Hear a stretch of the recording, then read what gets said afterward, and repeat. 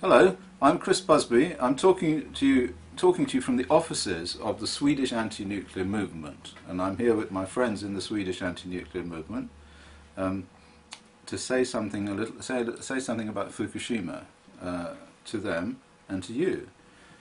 And particularly at the beginning, I should say that we have just published a new book. This, when I say we, I mean my organisation, the European Committee on Radiation Risk, ECRR. And our website is euradcom.org, and we'll write this underneath the stripe so you'll be able to read it. And this book is called Fukushima and Health, What to Expect.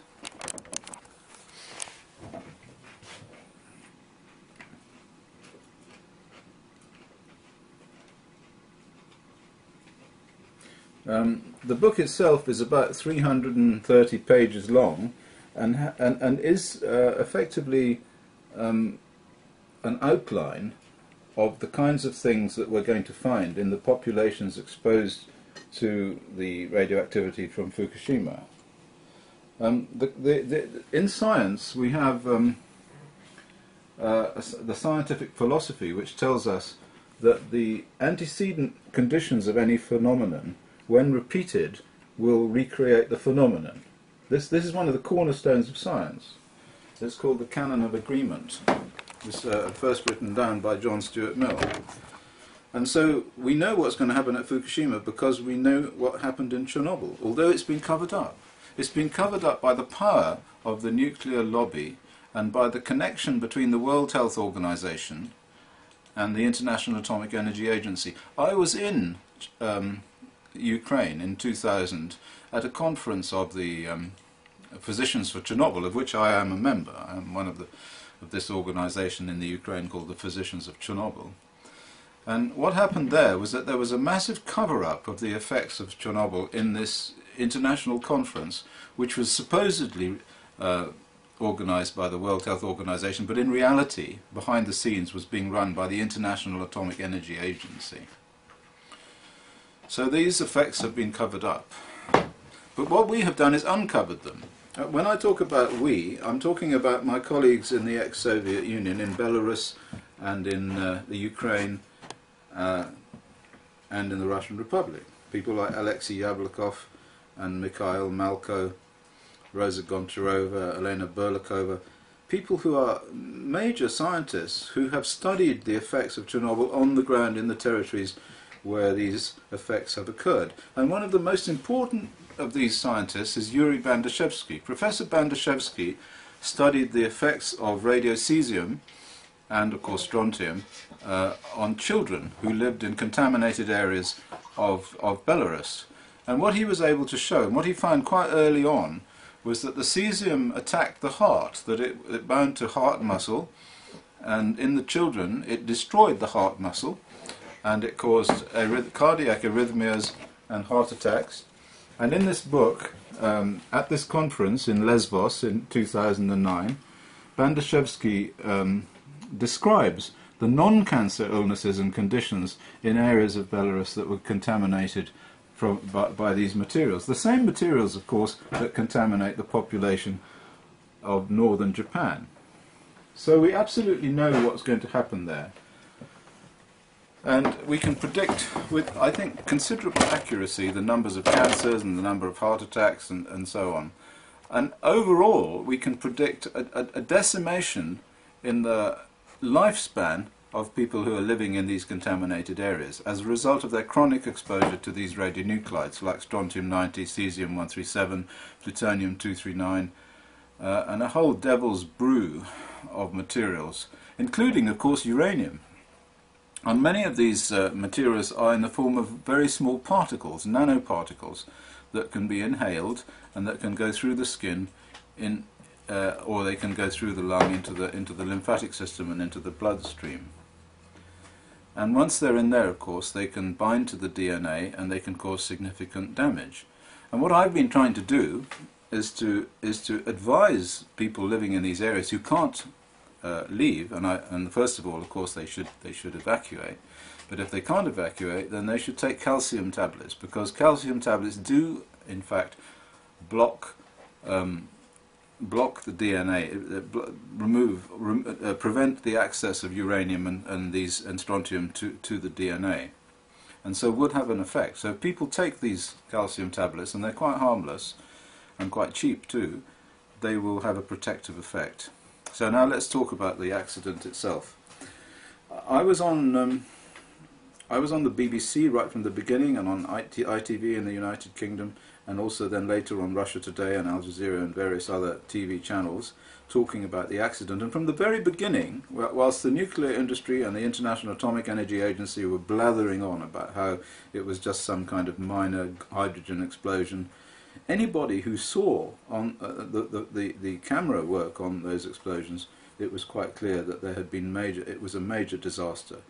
Of the order or worse than Chernobyl. And in fact I think worse than Chernobyl, and the reason is that the population in the area is much, much higher than in the area of the Chernobyl accident. So the Chernobyl explosion, which was a nuclear explosion and not a hydrogen explosion, which we know from the isotope ratios of the xenon isotopes that were measured in St. Petersburg, you can tell from the ratio of xenon 135 to xenon 133 or xenon 131, either of those, whether it's a critical fission, a prompt criticality or a nuclear explosion, or whether it's not a nuclear explosion but just the contents of a nuclear power station that's got blown up into the air by a hydrogen explosion. You can tell the difference from the xenon isotopes.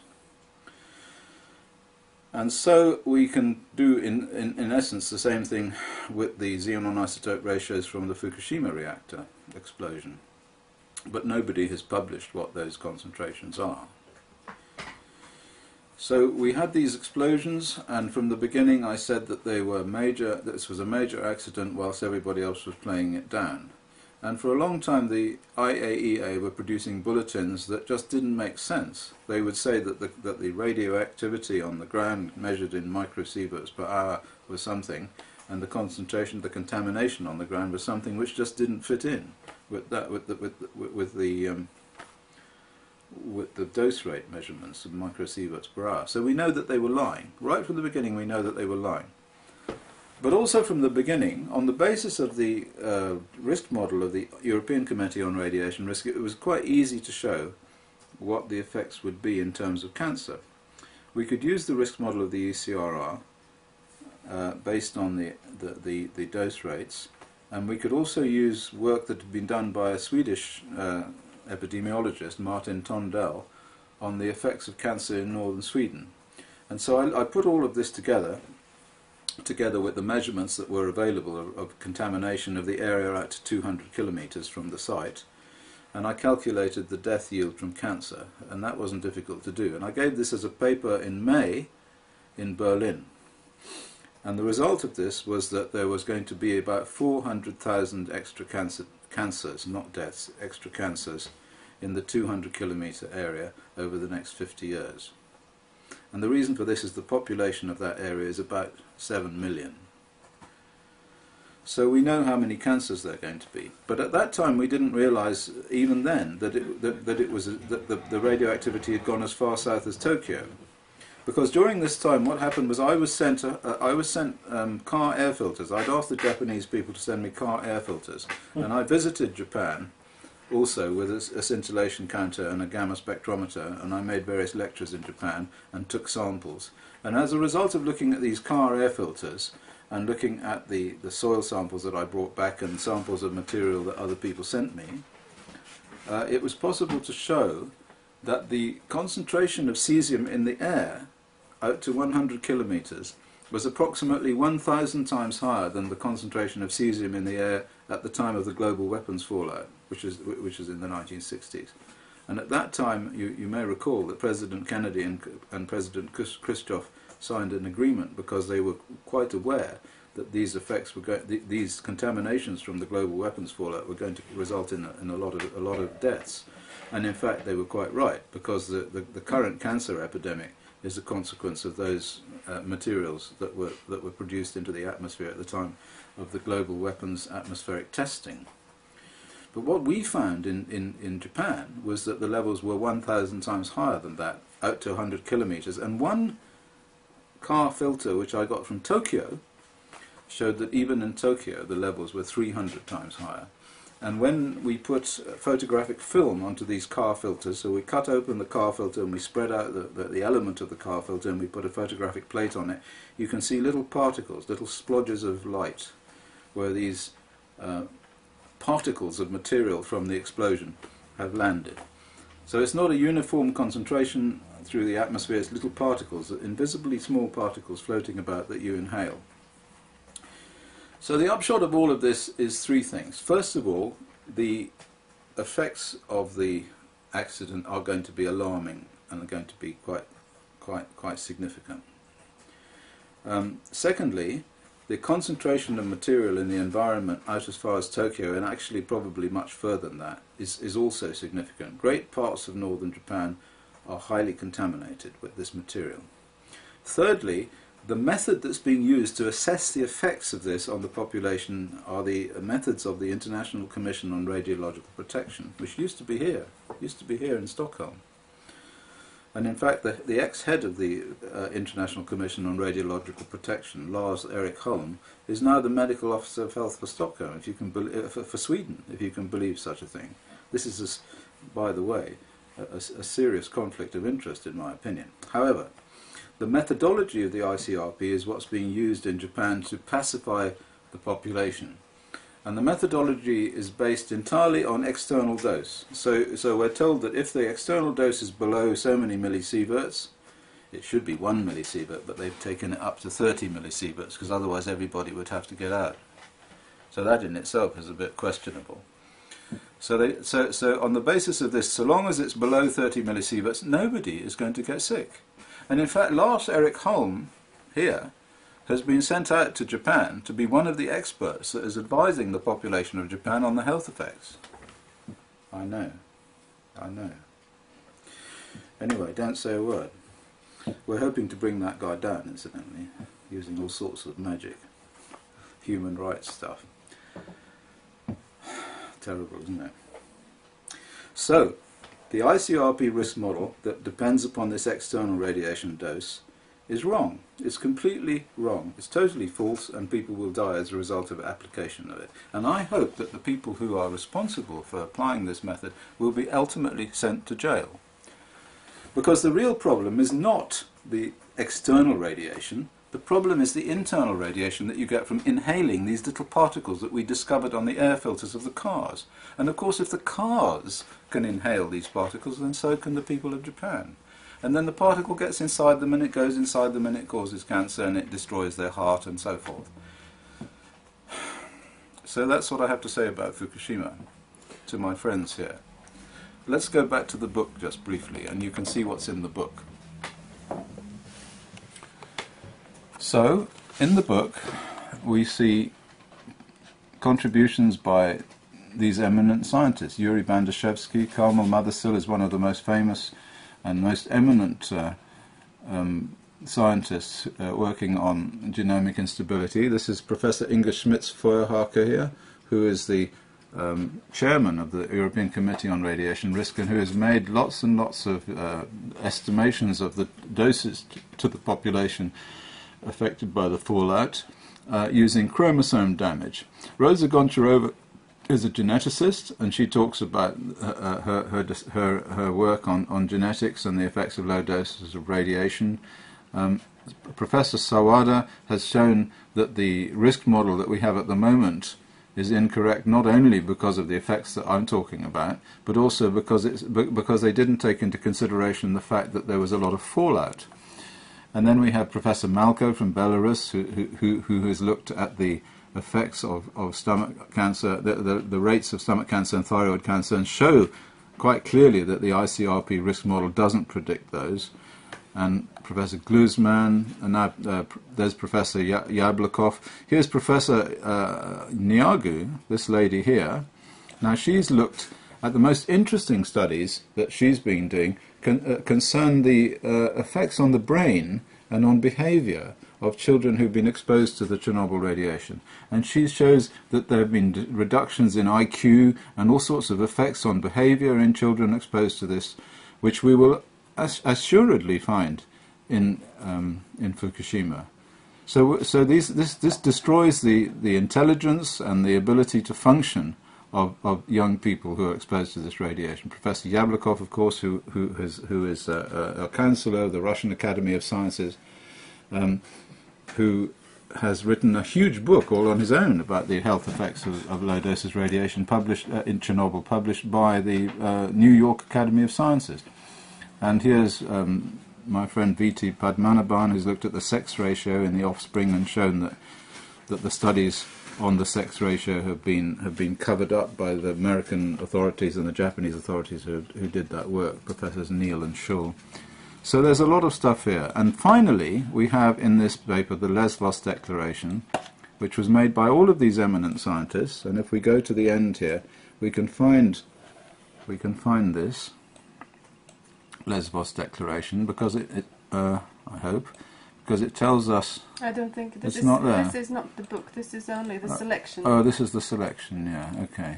You could show some pages in the selection, maybe. Right. Well, you see, here's an interesting thing. This is from Professor Yablokov. It shows the comparison of the levels of mortality in 6 Russian areas contaminated by the catastrophe compared with 6 that were less contaminated. Now look at that. You see, this is relative mortality. So this is the number of people living, number of people born versus against the number of people dying, and you can see this quite clear effect that more people are dying in the contaminated regions than in the control regions. And they die from all sorts of causes, you see, because it's not just cancer. The ICRP risk model is basically a model which examines cancer rates. But in fact, what we see here is that it's not cancer. It's just a general reduction in the lifespan of the people who are contaminated, who are exposed. And this is what Bandashevsky found as well. If we go back to the beginning, I think we put in some of the Bandashevsky's results. Let's see now. Here we are. This is one. Look at this now. This is the demographic index for the Republic of Belarus from 1950 to 2004. And so this is what the demographic index is. It's the number of people born minus the number of people dying, or the other way around. So you can see here that more people are dying than are being born after. Suddenly it drops here after Chernobyl. This is 1986. This point here. And after Chernobyl, it just goes down like a landslide. This See was that? economical collapse as well. No, this was after Chernobyl. This is not exactly the same time. The Soviet collapsed as well. Not in 1987 it did. Not in 1986 it didn't. It didn't collapse till later. So this was actually at the point of the Chernobyl accident that you're seeing here. And another thing that he showed here was was the question of heart attacks. You see, now look. Oh yeah, these are the dynamics of the death rates in different districts of Belarus. So here, this is nothing to do with social collapse, because what you see here is that areas of high levels of radiation, you have a different effect to areas of low levels of radiation. But this is the interesting thing. Now look, this is the most important thing that Bandashevsky discovered. And he published this quite early on, this. In fact, I received his first publication. He sent it to me in the West. It was produced on a samizdat printing press and smuggled out of the country. And I've still got this book. It's a little book, and it's called, it has the dynamics of death rates in children who have different levels of cesium-137. And do you know what they did? His colleague Nestorenko actually made an armchair and put contamination monitors into the armchair with sellotape. And he sat children in the armchair and worked out a way of measuring the cesium-137 in those children. In a sort of, it was like an armchair with wheels, and they used to wheel it around to the various villages in the contaminated areas, and they used to sit the children in the armchair and measure the cesium-137 in the children.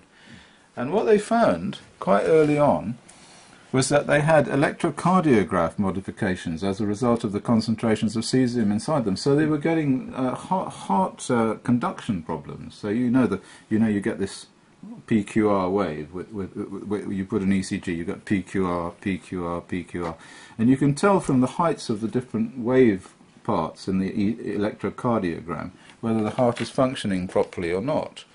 And of course, in the children with the high levels of ECG problem.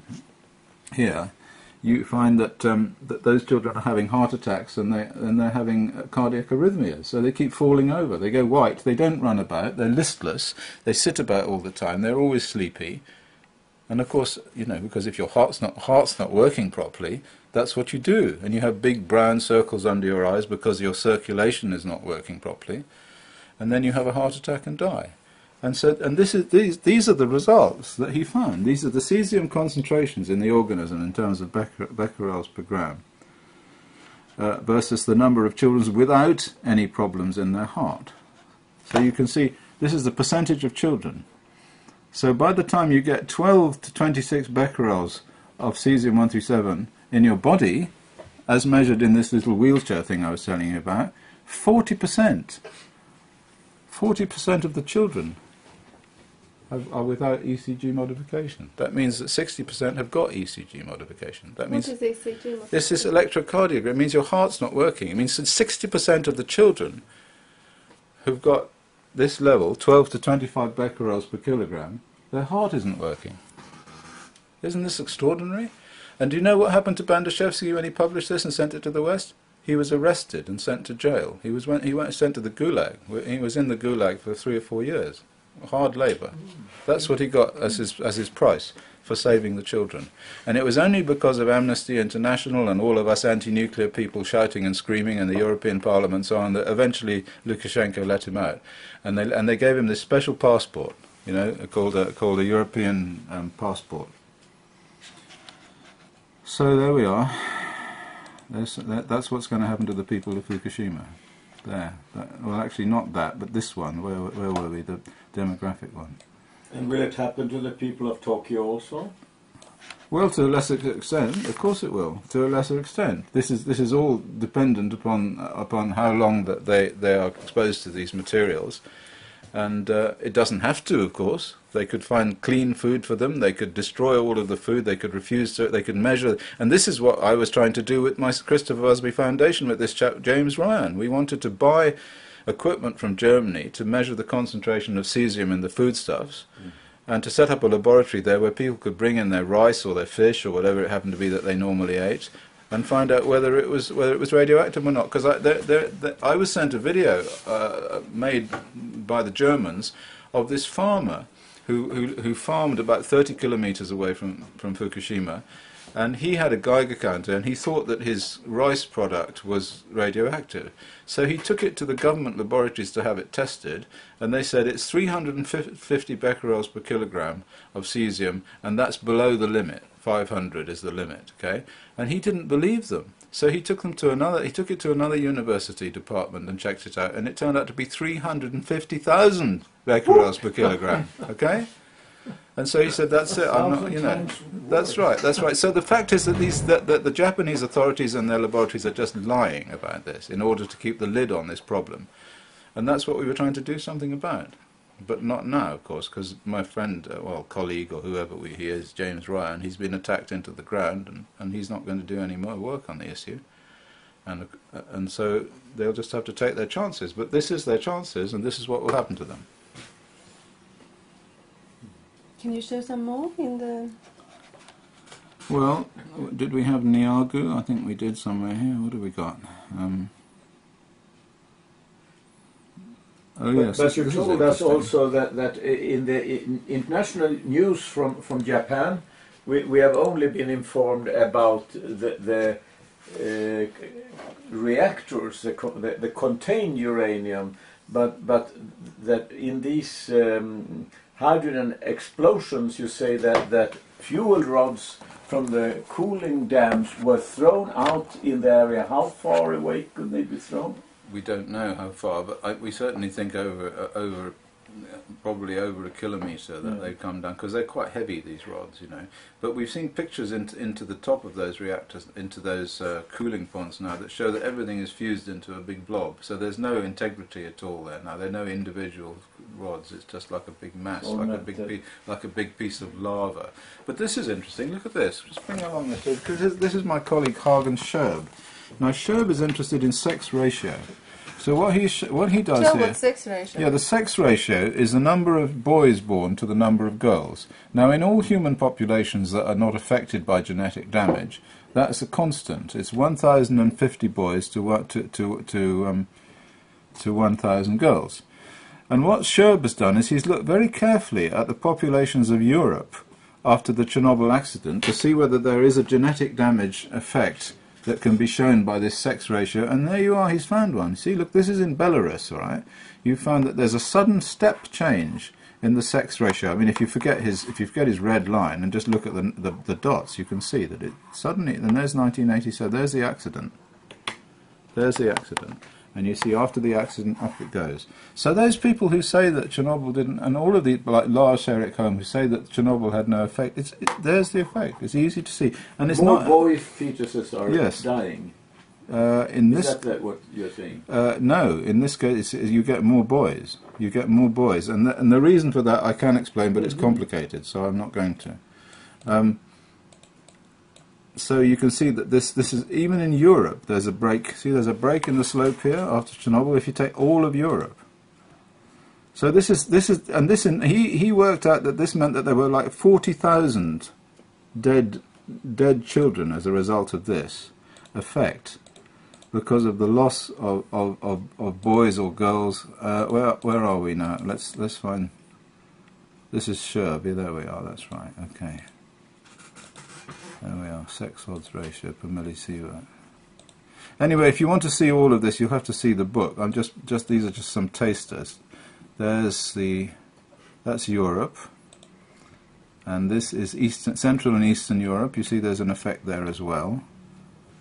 Let's go down and see what else I brought in here. Yes, look, here's Denmark. You see, live birth sex odds in Denmark.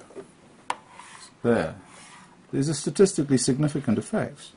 And how much radiation from Chernobyl came to Denmark? I mean, small amounts. And yet it was enough to perturb the sex odds ratio. What else have we got? Here's the Russian Federation. Well, there's no argument there. You see, there's 1986. There's the accident, and so suddenly it goes boof. But of course you'd expect that in the Russian Federation. So what have we got here? We've got Down syndrome. So there's an effect on Down syndrome prevalence. He's a biostatistician, this guy. West Berlin. See, there's a big peak in West Berlin there. And it all happened in a few months. Yeah, sure. The sudden change. Why would you think the West Berlin had the big peak? Well, they did have a lot of rain there. Oh. Oh yeah, no, this is an interesting one. Niaga. This is the woman who's talking about the effects of ionizing radiation from Chernobyl on the embryo, and what she showed was that there were enormous effects. You see, now these are. No, this is not. This is, hang on. Well, let's find some. There we are. IQ, all right. So here's IQ.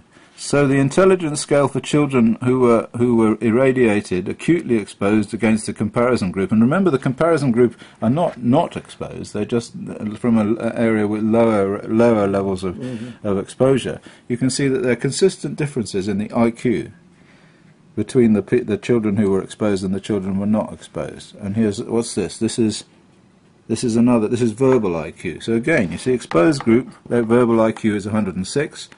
Comparison group from Kiev, 116.